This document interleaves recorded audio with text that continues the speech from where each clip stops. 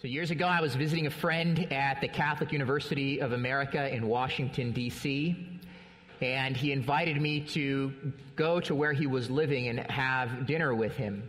It was sort of an interesting place, a neat experience, because he was living in a small house with other divinity students that had been converted into a monastery.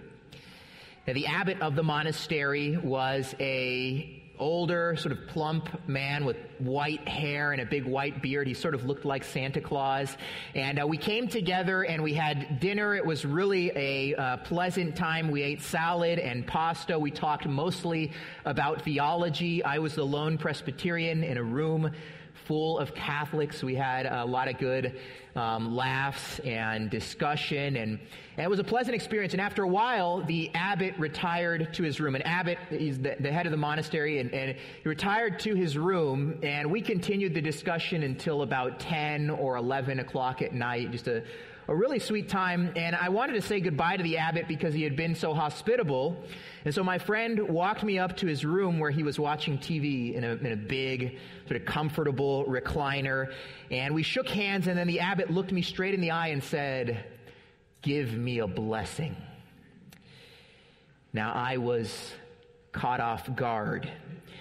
I had never done anything like that before. Unsure of what to do, I put my hand on his shoulder and prayed something like, "Lord, thank you for Mr. So-and-so, for his hospitality and for his kindness. Please, Lord, give him a blessing. Amen."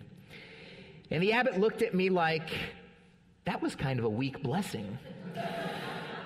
And he rose from his chair, the recliner that he was in, and he grabbed my head with both of his hands, his big sort of abbot hands, and he said, "The blessing of the Holy Trinity, Father, Son, and Holy Spirit, together with all the saints and all the angels and the Virgin Mary." And when he said the Virgin Mary, he kind of shook my head as if to say, "Take that, you Protestant, and the Virgin Mary be with you forever. Amen." I didn't know if I had been blessed or cursed. It was sort of a blessing with a little bit of a jab mixed in.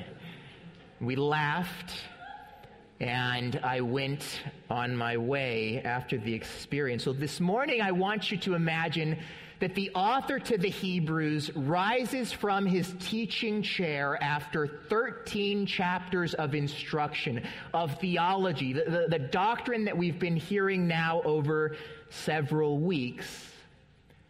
And that he grabs you by the head and begins to shake your head and says to you this blessing: "May the God of peace, who brought again from the dead our Lord Jesus, the great shepherd of the sheep, by the blood of the eternal covenant, equip you with everything good that you may do his will, working in us that which is pleasing in his sight, through Jesus Christ, to whom be the glory forever and ever.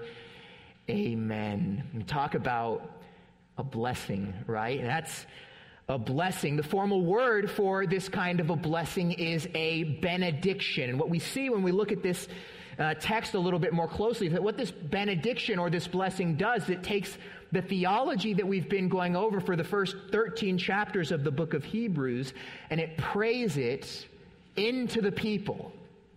It's almost as if this pastor is saying, get this into your head, get this into your heart. And isn't that more than anything what we need today to know the doctrine, the theology, the grammar of the faith, the truth of God's word with our minds, the grammar of theology, and then to have those truths sink down deep inside of our hearts so that we begin to live by them and experience the love and the joy and the peace that comes through knowing God and how he has revealed himself to us in his word, to know what he has done for each of us. And that's precisely what this word of blessing, this benediction, focuses on here at the very end of the book of Hebrews. What God has done for you and what God is presently doing in you. I want you to think about that for a second. Like, if you are a believer in Jesus Christ, united to Christ, it isn't just that God did something for you a long time ago. It's that God right now is doing something in you. He's still working. And so what this benediction, what this blessing does, is it takes all of the theology we've been going over the last 27 weeks. That's how long we've been in the book of Hebrews. This is week number 28, and this is the final week that we're going to be here in the book of Hebrews. It takes all of the theology and it wraps it up and it prays it into the people. Now, where are we going to next? Just to give you a heads up, I'm excited to announce that next week we're going to start a series or a study through the Lord's Prayer. And so we're going to be there for a while. If you're a Christian, you've ever said, man, I wish I prayed more, or I just kind of struggle with prayer sometimes, which is everyone, I think, in this room, then you'll want to make sure that you give careful attention to the Lord's Prayer and what we're going to be looking at for several weeks as we study that. And that should lead us into the season of Advent nicely, and we'll sort of redirect our attention and focus on the coming of our Lord Jesus Christ. But today we're looking at this final blessing, this benediction in the book of Hebrews. And if you're familiar with the Bible, you know that these blessings are all over the place, right? Like these kinds of blessings, these benedictions, you see them in the Old Testament, you see them in the New Testament. And the really important thing to say about these blessings is that they're not just a formality.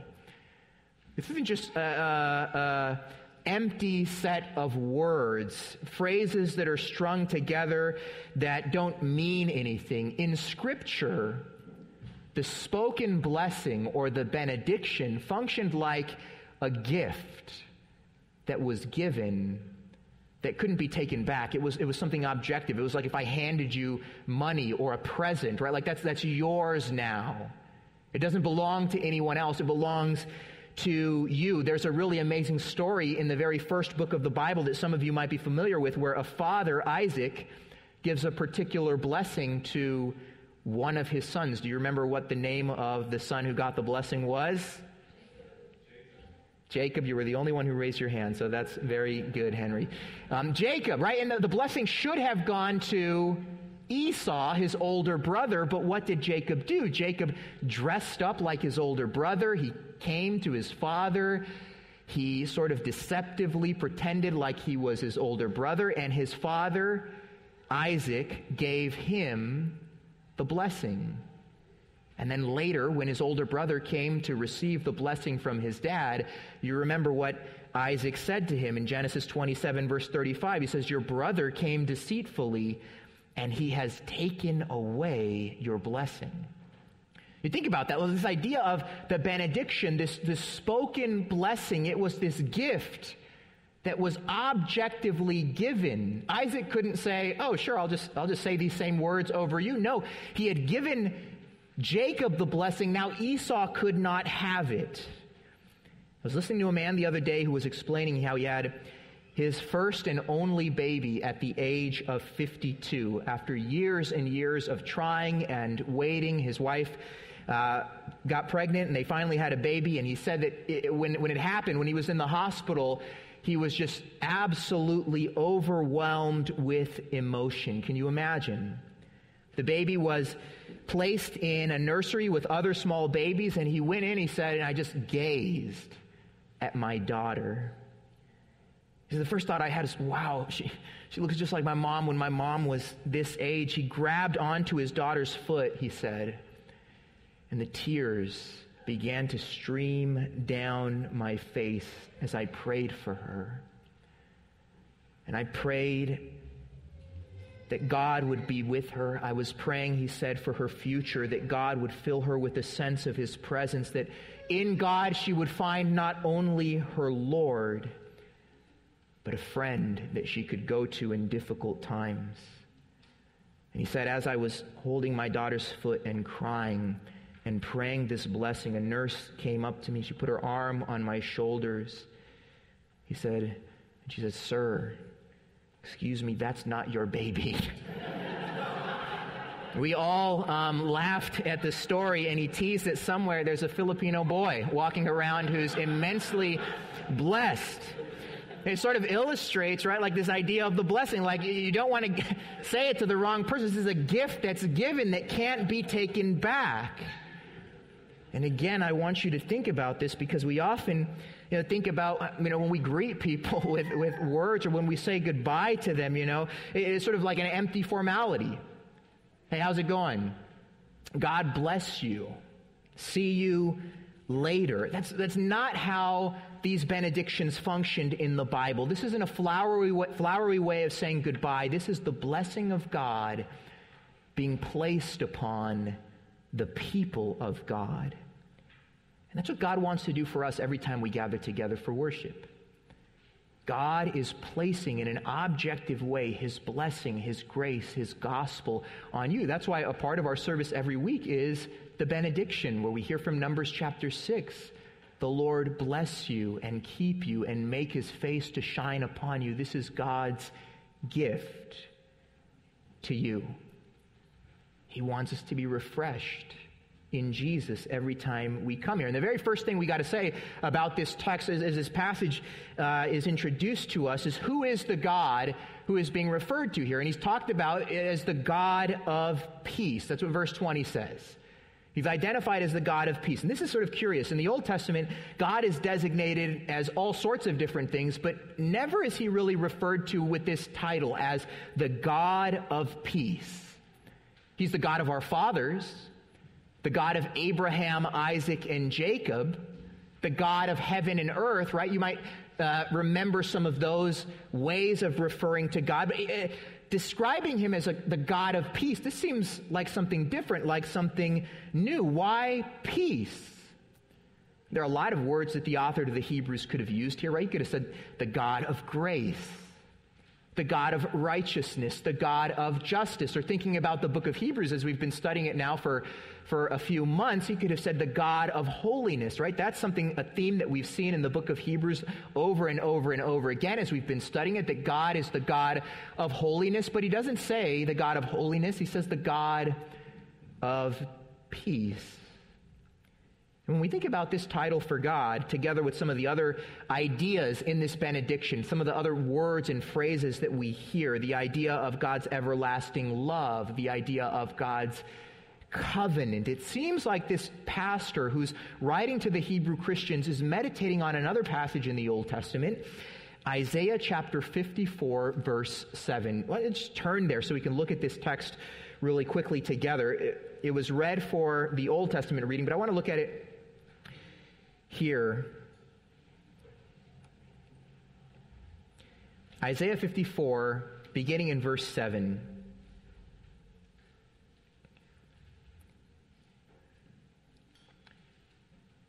God says, "For a brief moment I deserted you, but with great compassion I will gather you.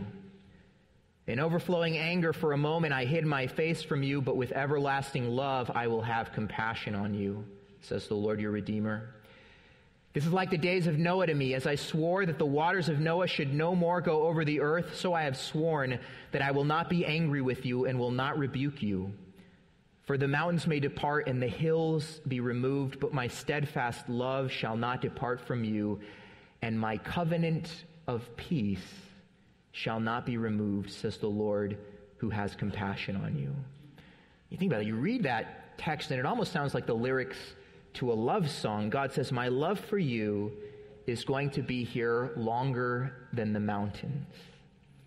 You ever looked at a mountain range or gazed at a really big mountain and just been blown away by its immensity? You feel small and insignificant standing in the shadow of the great big mountain. The mountains were there long before you were, long before I was here. They're going to be there long after we're dead. And here, Isaiah says, the love of God for his people outlasts the mountains.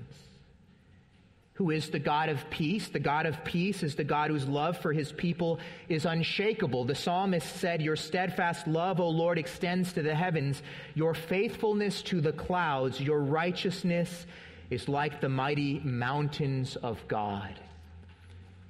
If you were to talk to God and ask God, how much do you love your people? God could say to you, I love my people to the moon. My love for them extends to the heavens, beyond the stars. And if you were to say to him, God, well, how firm is that love?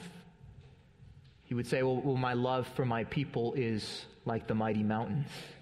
It's as stable as Mount Everest. You can't shake the love that I have for my covenant people. If you were to say, well, that's great, so you love them to the moon, and it's a stable love, but how long does it last for? God would say, well, let me tell you, my love for my people is everlasting. It doesn't end. It's not here for a moment and then gone tomorrow. My love is everlasting. I am the God of peace. He's the God of peace. And he's more than that. He's the God of peace who brought again from the dead our Lord Jesus. That's how, again, this benediction begins.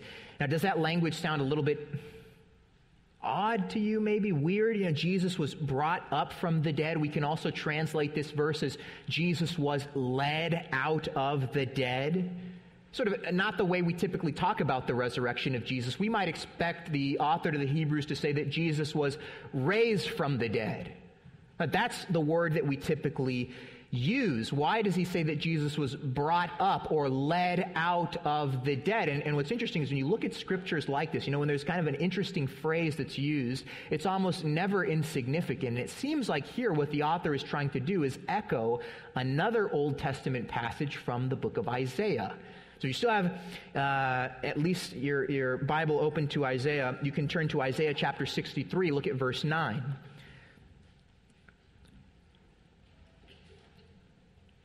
You're thinking about this language of being brought again from the dead, our Lord Jesus, the great shepherd of the sheep. Listen to Isaiah 63, beginning in verse 9. It says, in all their affliction, speaking of the affliction of the people of God, he was afflicted, and the angel of his presence saved them. In his love and in his pity he redeemed them. He lifted them up and carried them all the days of old, but they rebelled and grieved his Holy Spirit. Therefore he turned to be their enemy, and himself fought against them. And he remembered the days of old, of Moses and his people. Where is he who brought them up out of the sea with the shepherds of his flock? Where is he who put in the midst of them his Holy Spirit? You note the comparison that's being made here, and it makes sense, right? If you've been with us as we've been studying the book of Hebrews. In the Old Testament, God led his people, brought his people out of Egypt through the Red Sea by the hand of Moses, their shepherd. God delivered them out of the sea. He brought them out of the sea. Here the author to the Hebrews says, Jesus, he's not just another shepherd. Jesus is the great shepherd who wasn't brought out of the sea, but brought out of the realm of the dead. And Jesus, the great shepherd, delivers his people from that slavery to sin and slavery to death. This is actually what the author of the Hebrews was referring to a lot earlier in the book of Hebrews, back in chapter 2, verses 14 and 15, where he said, since therefore the children share in flesh and blood, Jesus himself likewise partook of the same things, that through death he might destroy the one who has the power of death, that is the devil, and deliver all those who through fear of death were subject to lifelong slavery. And typically when I read the law, I'll just go through most of the time the Ten Commandments, and I'll start with the preface to the Ten Commandments where God identifies himself to his people. He says, I am the Lord your God who brought you out. There's that language again of being brought out. I brought you out of the land of Egypt, out of the house of slavery. And you think, well, that doesn't really fit for us, right? Like, we weren't delivered out of Egypt. We, the people today of God, the new covenant people of God, we were not brought out of Egypt, out of the house of slavery. But the author to the Hebrews would say to us, no, we were brought out of a slavery that was far worse. God brought us out of the pit of death through his Son, Jesus Christ. And that's what the author of the Hebrews is doing here with this language, is he's showing us that Jesus is the great shepherd of the sheep, greater than Moses. He's calling the Hebrew Christians and us to fix our gaze upon Jesus, the great shepherd, so that we would have a sense of how much God has saved us, delivered us, rescued us. Have you ever been rescued out of a scary situation? When I was before I was a Christian, I'll add this, but when I was about 13, I thought it would be a good idea to go with my cousins to see some illegal drag races in Mexico. And we arrived at the secret destination where the races would be held, and shortly after we arrived, the police arrived as well. And we fled, which is not what you want to do in Mexico, flee from the police. But we fled in an old Ford Explorer. And we didn't get far before we were pulled over. I was terrified. These weren't regular police, although I don't know that would have made much of a difference in Mexico. But they were dressed in all black. They carried big rifles. They drove around in unmarked vehicles. And we were told that we had to get out of the car, and they handcuffed us all together, and they threw us in the back of one of their unmarked vans. Needless to say, I was shaking in my tennis shoes, and the guy driving the Explorer that we were in, he was only 17 years old. He said, someone needs to give them money so that they will let us go. And my cousins, who were all there, they lived in Mexico.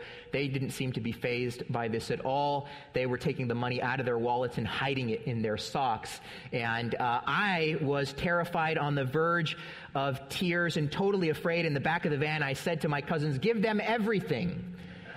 And to this day, when I see my cousins, they greet me by laughing and saying, give them everything. That's pretty terrible. In the end, I was the only one who gave the police anything, $40 out of my wallet, and they let us go. I ransomed us out of the dungeon of the Tijuana jail. And you don't know how good it felt that night to lay down in my bed knowing that I had been rescued from the pit, resting peacefully that night. Well, brothers and sisters, tonight, when you lay down in your bed, you can have a great sense of God's deliverance, of peace, of salvation, because the Bible teaches that humanity outside of Christ is in the pit, the dungeon of slavery to sin and death. And you can give everything that you have, all of your good works, all of your money, all of your time, and it wouldn't be enough to pay to get you out of the hole. Jesus is the good shepherd who leads his people out of the realm of death through what? Our good works? No. Our generous tithes and offerings? Certainly not. We're told that he was brought again from the dead through the blood of the eternal covenant. And again, if you've been with us here as we've been studying the book of Hebrews, you know that he's referring to the blood of the new covenant, the blood of Jesus, greater than the blood of bulls and goats, that once for all cleanses us of all of our sins so that we can have peace with the God of peace, so that we can lay down tonight in our beds and rest, knowing that through the blood of the eternal covenant, we've been delivered out of the deepest and darkest pit, that now, instead of being enslaved in Jesus, you and I are free. And it's not just that God has done this for us in time, in history, sent his Son to accomplish these things. As he goes on, the author to the Hebrews says God is actually still doing something in you, his people. He says in verse 21, he wants to equip you with everything good that you may do his will, and that he is working in you that which is pleasing in his sight through Jesus Christ, to whom be glory forever and ever. Amen. You just think about the immensity of this blessing here that is spoken over the author, or over the people by the author to the Hebrews. God sent his Son so that you might be cleansed of your sins. God right now is working in you that which is pleasing in his sight. Isn't that an encouraging word for this pastor to end on? I don't know about you, but at least for me sometimes you can look at your life and you can think, I'm really not where I'd like to be.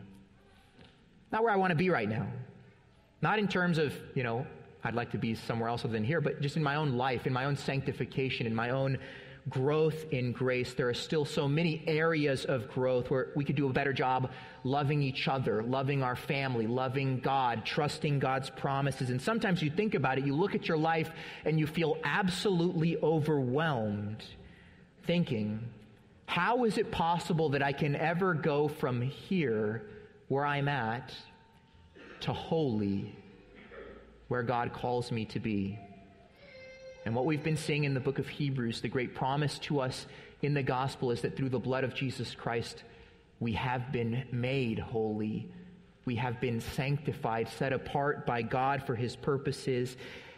And not only has he made us holy in one sense, positionally in his Son Jesus, but he's also making us holy day by day. That God, brothers and sisters, is working in you that which is pleasing in his sight. The same God who sent his Son, Jesus, to shed his blood for you, sent his Holy Spirit so that day by day you could be sanctified and made more and more into the image of Jesus. And that's what this spoken blessing communicated to the people then, and that's what it communicates to us today as God's people now. So brothers and sisters, as we conclude our study in the book of Hebrews, let's take that blessing, the knowledge of what God has done for us, and the knowledge of what God is doing in us, working by his Spirit to make us more and more into the image of his Son Jesus, to make us what we already are in Christ, holy. Let's let it sink into our hearts, into our heads and into our hearts, so that we can do that which is pleasing to him. Amen? Let's pray.